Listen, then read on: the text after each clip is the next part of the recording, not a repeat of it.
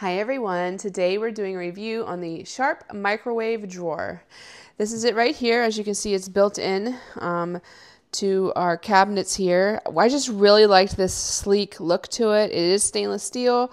As you can see, doesn't look like there's any buttons to it, but what you do is there's this little drop down portion here that drops down and has all your controls on it. So to open and close it, you'll just hit the open close button. And of course it has, your popcorn sensors, your reheat sensors, potatoes, vegetables, cook. It has a defrost function as well, which is nice. A melt soften, a keep warm function. And then to set it, it's got the quick set for the 30 seconds there, and then just your regular however many minutes you want to do there. To close it, you just hit the close button here. And that's it. So I'll show you how you start it. So let's start it for 30 seconds. You just push start it there. As you can see, it started right up.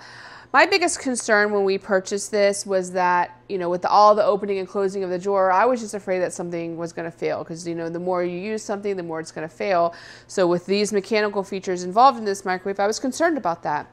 The place that we bought this microwave actually used the same model in the store for employees, employee lunches, things like that. So we were told that they've had it for 10 years and they haven't had any issues with it at all and never broke one time. As you can see, it's ended. You pop it open right there. So overall, a great microwave. I really love it. I love the sleekness to it. I love the built-in feature, of course. And I love how when it is closed, I can pop this thing up and you don't see any buttons. It really just adds to the sleekness to it. So overall, a great microwave, and we hope you guys enjoy it.